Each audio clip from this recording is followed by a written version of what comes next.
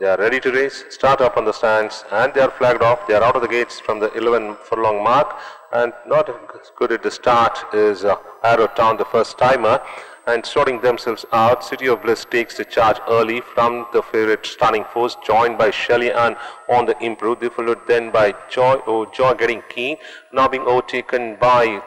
On the outside is Total Dark, followed by Star Racer. Racing next is Moonlight Ruby, close to the fence, first in line. 3 lengths behind Golden Amaris, followed by Space Walk. On the outside, Sharp Mind. 2 away is Overjoy and Detached Arrow Town as they swing into the straight. City of Bliss by about 2.5 to the good of Stunning Force in pursuit, followed by Shelly Ann. Close to the fence is Star Racer, Starlight. It's Star Cruise as they come into the last 300 meters with City of Bliss kicking on by about 2.5 but slightly drifting out under pressure towards the fence is Stunning Force, the favorite. They're trying to bridge the gap and ridden hard on the inside with City of Bliss still kicking on by about a half in front of Stunning Force, finishing fast on the inside, and Stunning Force is going to drop clear.